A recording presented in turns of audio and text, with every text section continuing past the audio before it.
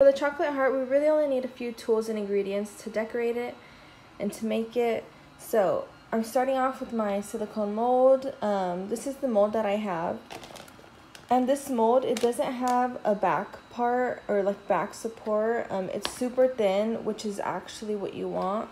I'm going to insert a photo of the first mold that I purchased, and it was just way too thick and it didn't work. So this is the type of mold that you're going to want to get. I got this one from Amazon. I have some food colors, some oil-based food colors, and then chocolate. So you can use any type of chocolate that you want. In this case, I'm using almond bark from Walmart. It was a little under $3 for this whole bar. And we're going to need about half of it for this heart. And then to decorate it, I have some sprinkles, a tip of this piping bag, and then I have a microwave-safe mug and a rubber spatula, so when we melt our chocolate, we're going to do that in there. And then some more decorations can be like letters or numbers. So I have these plastic molds here, and you can actually find these molds on our website. It's bakeupsupply.com. Okay, so these are the supplies, and now we're just going to get started. Okay, so the first thing we need to do is melt our chocolate, and I already have a bar that's open. So I'm going to use this one. Okay, so I have all my pieces broken up, and I'm just going to fit them into the mug. You won't be able to do it all, but just fit in what you can. Okay, now I'm going to put this into the microwave for 30 seconds, and then we're going to give it a quick stir.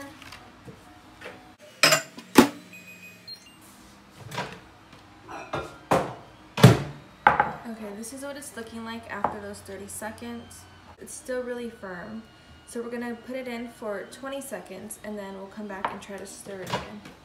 Okay, this is with another 20 seconds. So it's a lot more melted now.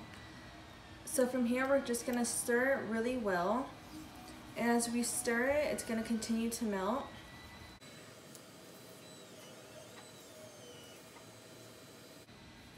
So this is how it's looking now. And there's still some really big chunks in there. So I'm gonna actually just throw it back into the microwave for another 10 seconds or so. So we have most of those big chunks melted down now. So we're gonna start coloring it. And to color it, I'm using Color Mail. And you can also find these on our site, bakeupsupply.com. So the client wants a really pretty green, so that's why I have these three colors. I'm not real sure how I'm going to achieve it, but I'm just going to add in a few of each, and we will see what we get.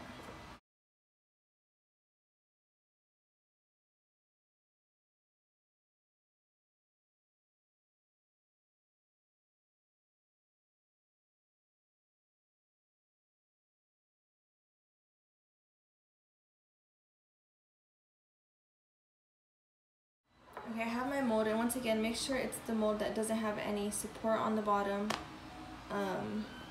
You want it to be super thin and almost flimsy. So I'm going to pour in about half of my chocolate. Then you're just going to start wiggling it around. You want it to hit all sides.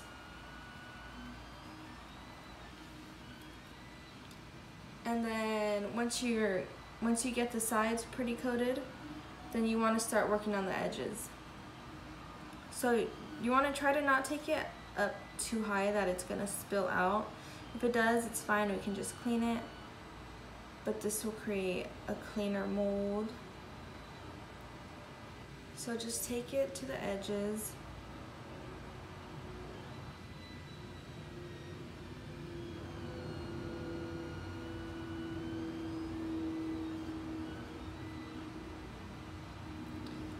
And now the top part of the heart, it gets a little tricky because it has this V shape.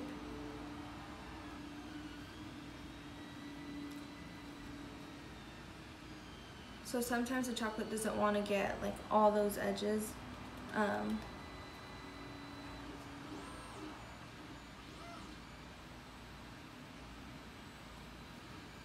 So I don't know if you can see, but I'm lightly tapping the back side. And this is going to help the chocolate run where we want it to. while still being really gentle.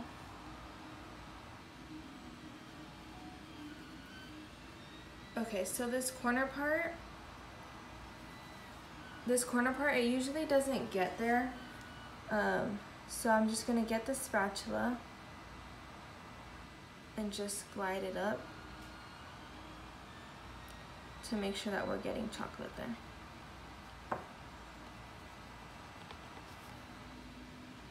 And then, so I had taken some chocolate here to push it up, so now I'm gonna fill that back in.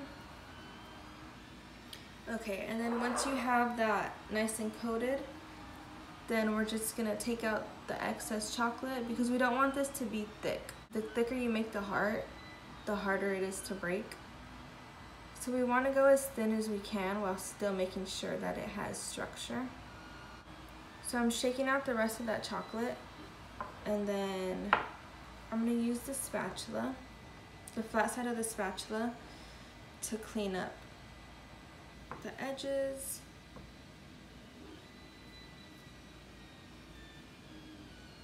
And just make it as clean as I can.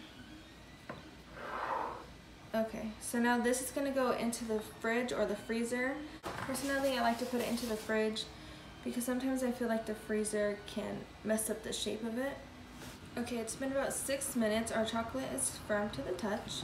So now we're gonna go in with our second coat. So I'm gonna give my chocolate a quick stir, make sure it's still nice and melted. And then we're gonna pour. So I like to pour in a little more than I'm gonna need, just because we can easily pour it out. And it's better to have too much than not enough. So I'm gonna start coating the sides, and with the second pour, or with the second coat, that's our main focus, getting all those sides, because the sides are the first things that will crack on you once you start to demold this.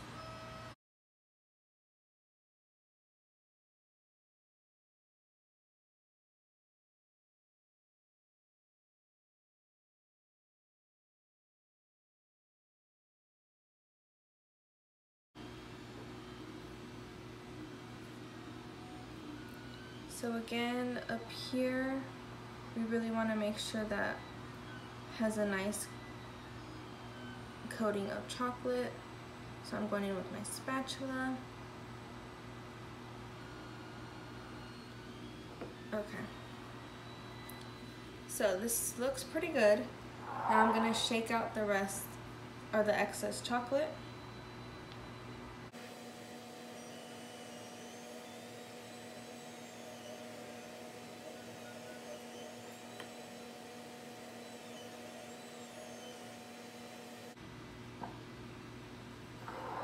Okay. And then once again, we're gonna pop this into the refrigerator. Okay, so it's been about 5 minutes since it was in the fridge, and it's firm to the touch, so it's ready. Okay, so to demold it, this is the part that can get a little tricky, and this is the part where a lot of people can like fail, I guess. So the trick is to just be really gentle and take your time with it. We're gonna start with the edges. Just gently release the edges.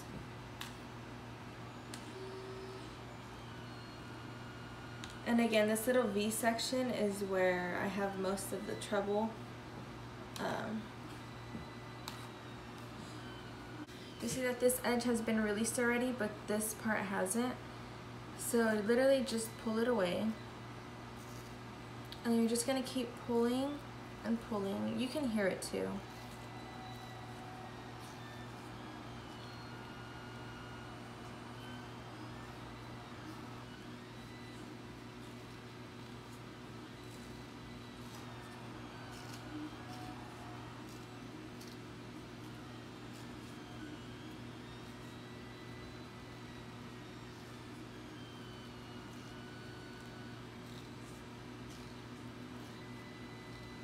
Okay, so here comes the fun part.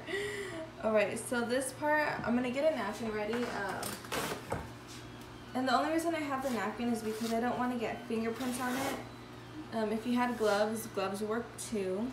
To take it out, what I do after I've released it, I hold it up here where that V is, and then I'm going to just pull this down.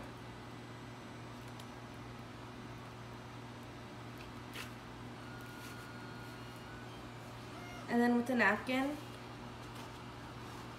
I'm going to touch the chocolate with the napkin. I don't want to touch the chocolate with my hand, only because I don't want to get fingerprints on there. So then this is our chocolate heart, and again, I don't have gloves, so that's why I'm using the napkin. And yeah, this is the heart. So from here we can just decorate it.